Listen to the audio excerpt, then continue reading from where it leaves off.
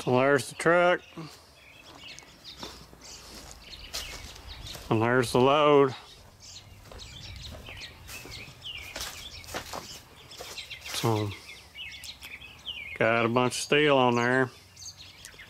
Dual tandem 25-foot trailer. So, they're doing some work. And there we are, finished the trip. So,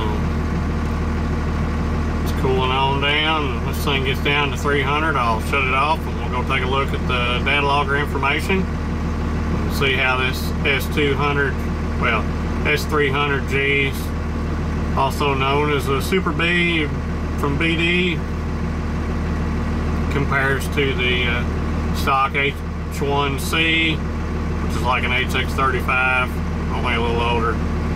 Same wheels, but let's go take a look at the data. Hey guys, Brian here. Welcome back to Outside the Shop.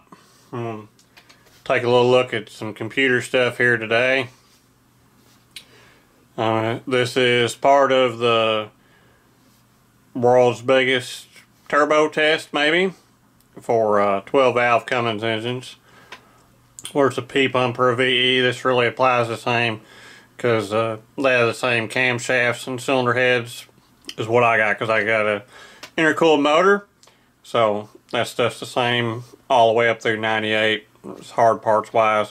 Fuel system's different, but I've got plenty of fuel to push these chargers to the limit. It's essentially a turbo test for low end performance / towing, heavy towing. If you're towing light, you can get by with a lot more turbocharger than you can towing heavy, and it depends on what RPMs you want to run. If you don't mind turning 3 grand down the road all the time, then you can run a lot bigger turbocharger than if you're like me and you're trying to run low RPMs and cruise down the road. So with my 307 gears, trailer heavy in 4th, way I'm not pulling through the gear set in the transmission, and the transmission survives. Pulling an overdrive with big loads on a get rag, not the greatest idea. You'll likely kill it off. Things you figure out from the Datamonster that you never really thought about, probably. So this was the very first run that I logged. This was a trip to work in the morning when I got on the interstate. So let's take a look. So this particular graph here is the ambient air density. So this is a sensor I've mounted in the grill of my truck, and I found it interesting. This is stopped. This is me getting onto the interstate. I was in a construction zone, so speed was 60 or so here, and then I had to slow down in the construction, 55, back up to 60, coming out, on up 65, and then up to 70. And at 70 miles an hour, the brick pushes 80 pounds per 1,000 cubic feet versus 79, really. So about a pound, picks up about 1 pound at highway speed. I thought that was cool. You can actually see every time I accelerate and decelerate, it shows up. This let off the gas, just getting off the interstate. So accelerate a little bit, off the gas, accelerate, off the gas. Now I found it funny that that showed up, but that ain't really what this is about. Let me switch the log file here to Dino Hill. There's Dino Hill. I'll change this to RPM. Try and do all these the same, even though I've already screwed that up, but it's fine. So on my first run, I started out at 1800 RPM. This is 22,500 pounds gross weight and a 9% grade. And I floorboard it here and see the RPMs climb on up to go up the grade and top out at 2350 probably on that run. And you can see that the boost and drive pressure is just kind of cruising along, run very much the same on the Hx35 12 stock charger. And when you get after it, they just both jump up together, but it just caps out. It's out of air basically. The only reason why this boost number is going up is because that's drive pressure showing back through. Where the drive pressure keeps increasing, that eventually shows back through into boost pressure. So it means we're well outrunning the turbocharger. And the condensed version here, this was the Hx35. Boost is at 42.33 pounds for a max. Drive pressure 53.48. Manifold air density is 73.95 per thousand. Or ambient air density was 73.95 that run. The manifold density is 256. Boost air density 182, which is the difference between manifold and ambient, so it doesn't count what the atmosphere is. So this is the number that's important for comparison purposes because the weather's different on different days when I run these. This basically takes out the weather. Peak EGT is 1745. Peak RPM 2339, and the outside temp was 55 degrees. So change turbos, S300G, part number 174430, and it's a much better match for this engine. And this time the run was started at 1500 and then floorboarded and took it to 2500. And there's, you can see the boost comes on pretty quick. Boost is actually ahead of the turbine on this particular turbo, which is a good thing. And runs quite a bit different. It's on up to about, let's see, at 2400 RPM. It crosses over the boost to drive threshold. So anything beyond 2400 RPM, it's going the opposite way. The compressor is falling off and the turbine's choking it up. So any other turbos that y'all have interest in me testing, if I plan to do an HX40, because I've got one of those laying around, and my old S300 off the yellow truck, I got it laying around. It's a 62, so we'll test it out and I'll show you why a 62 is not a good match for a 12 valve probably. It's going to be lazy down here. It'll come on up top a lot more. It'll probably be about 400 RPM moved over basically, this graph would. Do a general driving file. I'll show you how these turbos perform under regular driving conditions. So this is probably the more telling for if you're not just doing dyno runs, as far as what the performance of the actual turbocharger is like in daily driving conditions. And you can see the red line's the turbine pressure and the blue line's the boost. And on that Hx35 they run very close to the same most all the time.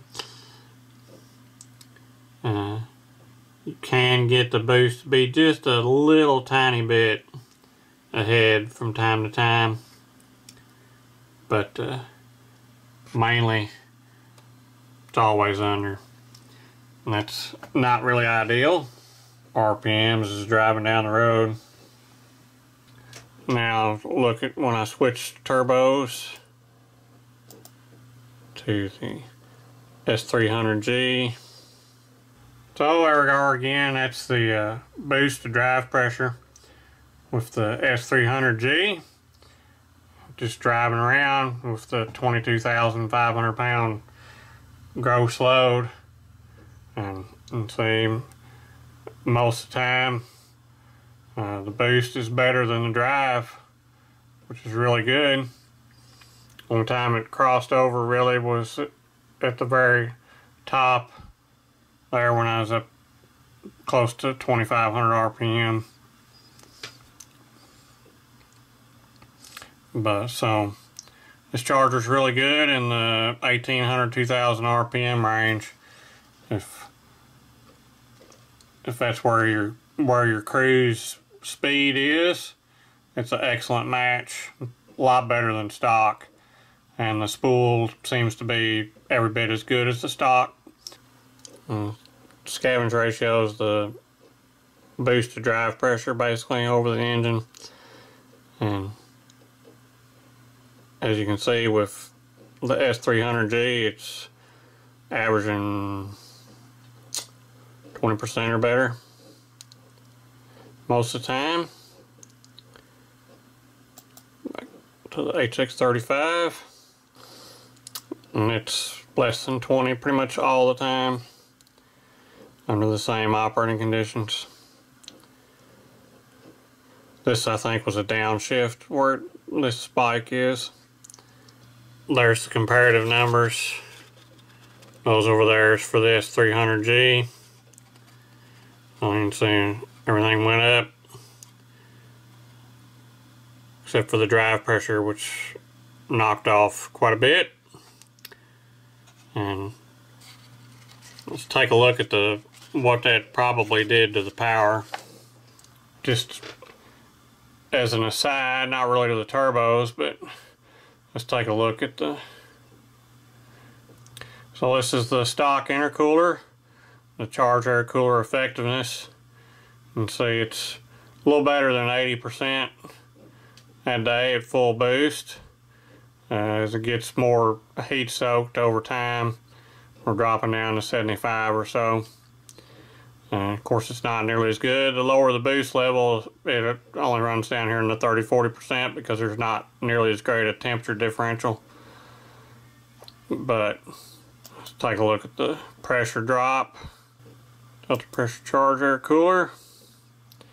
So, see with the stock air cooler, at peak flow I'm losing about 4.25 psi. Which not terrible really for a stock cooler. A good cooler would probably drop about 2.5 pounds at that same flow rate, but it's not terribly out of line. You'll always lose some pressure just because of the temperature drop. The more dense air that's coming out of the cooler versus what's going in is always going to create some pressure differential across it. Like the best cooler out there would probably be a half a pound to maybe a pound at this temperature differential. Because we're looking at compressor outlet temps. So the compressor outlet temperatures 517, 518 degrees Fahrenheit. So it's having to scrub a lot of heat off. Here's the manifold air temperature. So and max we're looking at 156 degrees. Just cruising around running about 80.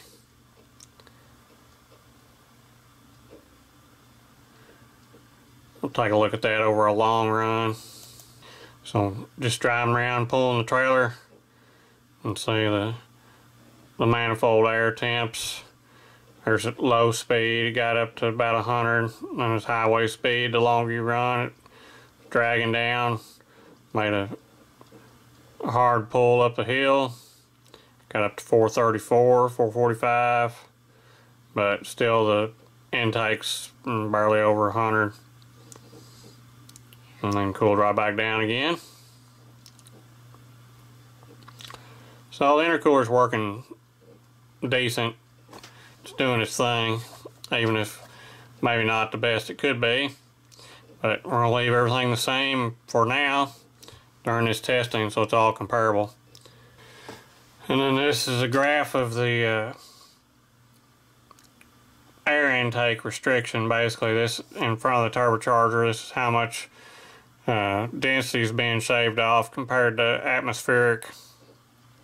So losing almost 10 pounds per 1,000 feet, which is a pretty good percentage, but we may try to improve that in the future. This is mainly intake air restriction. It's pulling about a little over a pound of restriction through the air filter in the stock air box, but everything's all stock there, and we're going to leave that the same for all the other turbo testing so that it's comparative. So the boost air density is running right around 200 or a little better than 250% at full tilt. So adding a lot of power with this turbocharger. There's all the data.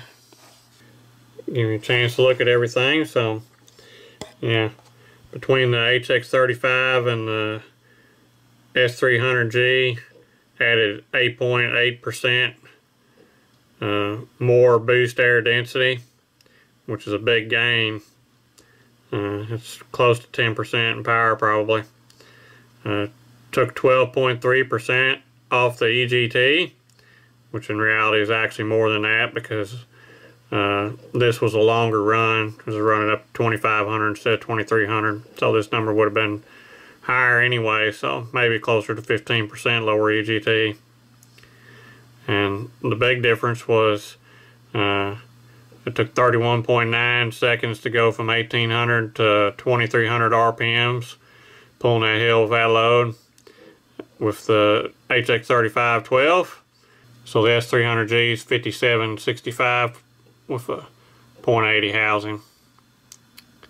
So that's a 6.5 second change, which is about 25% quicker. So it's a lot of horsepower, not just from the 10% increase in boost air density, but dropping that drive pressure off. That's a lot of freed up energy, a lot of freed up horsepower, and should be a lot less fuel burned to do the same work, because there's no fueling changes whatsoever in this. That's just the difference in the turbo.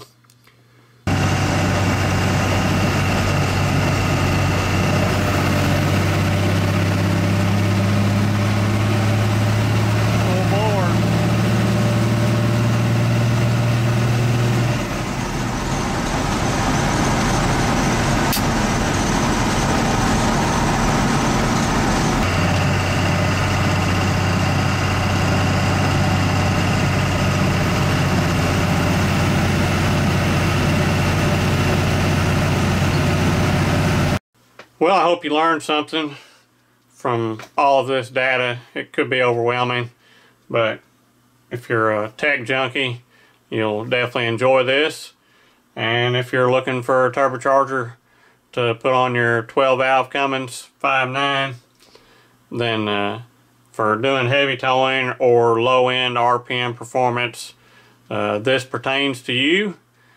As we'll see when I get the 62 on there, a lot of people are like, well, you just need more fuel. Well, it's kind of true and kind of not. At a certain point, even more fuel won't make it run at a certain low RPM. It has to have a given amount of engine speed for it to work, regardless of how much fuel you throw at it. It'll just smoke and make heat and not make any power. But what we're after is something that has virtually instantaneous power when you hit the go pedal and can just cruise down the road and do its thing and make massive torque, pull big loads. We're not needing to win any drag races with this thing. We just want to pull whatever weight we want to hook behind it up any hill we want to go up without having to downshift gears. So thanks for watching, thanks for subscribing, I'll catch y'all later.